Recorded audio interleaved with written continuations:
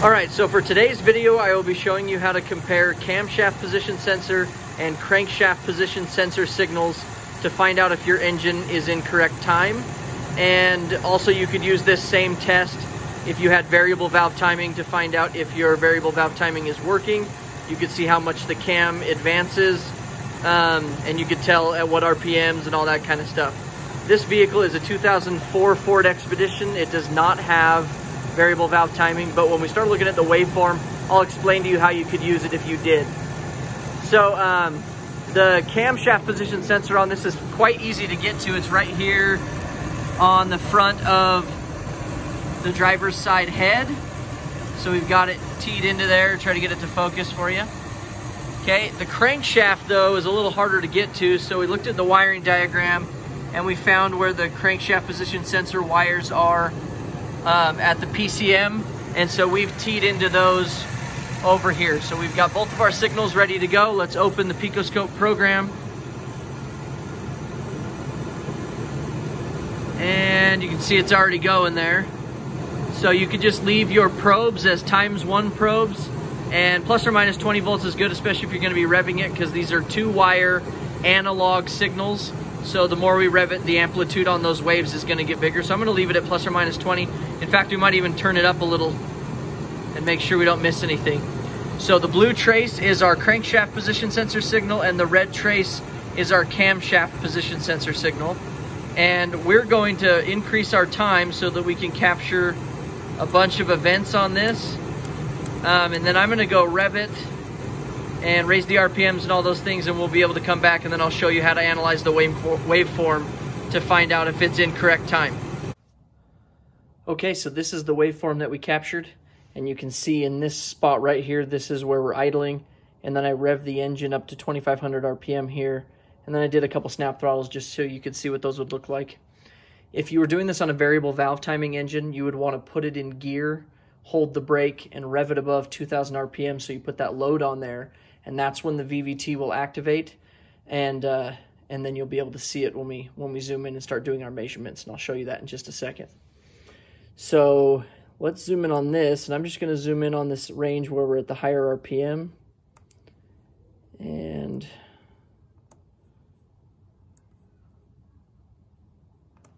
now you can see that the blue is the crankshaft, the red is the camshaft, and it's not a very special waveform on the camshaft. Sometimes you'll see like 3 and then 2 and then 1 and then it repeats. On this one, it's just a very simple 1 tooth that comes around like that. And then on the crankshaft, you have 1 missing tooth. So from here to here, that represents 360 degrees rotation on the crank. And then on the cam, that's 360 degrees of it. And so you can see that there are 720 degrees rotation of the crankshaft for every 360 degrees rotation of the cam. Now to see them a little better, I'm going to separate them here like that. Now to get the measurements that we want, we're going to pull out our phase rulers first. So let's turn those on. And then we're going to pull over our first phase ruler, and I'm going to line it up with the first cam here. And then the second one I'll line up with when that pattern repeats right over here.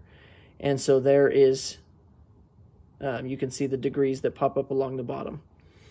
And then I'm going to pull over my other rulers, and I'm going to line one up with this peak on the crankshaft right there, and the other one on the first peak of the cam. And so with the phase rulers out, you don't just get time measurements, you get degree measurements. And you can see right there that the delta, or the difference between these two rulers that I pulled out, is 67.48 degrees. Now, I don't know if that's good because I have nothing good to compare it to. So you would need to find a known good waveform for this to figure out if that's correct. If this was variable valve timing, what you could do is measure this exact thing at idle, and then measure it under your section where you did the load and raise the RPM. And then you can compare the two and find out how much it changed and see if that's correct. And it's pretty cool to watch how the intake camshaft advances and how the exhaust camshaft retards back during those variable valve timing events.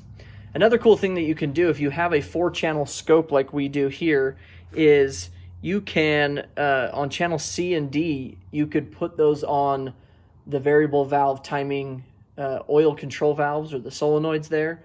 And then you can see exactly the moment when the engine or the PCM commands those on, and find out at that point, like, okay, how much did it advance right now?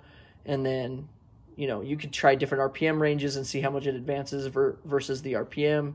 There's a lot you can do with this cam crank correlation test that we have going on here.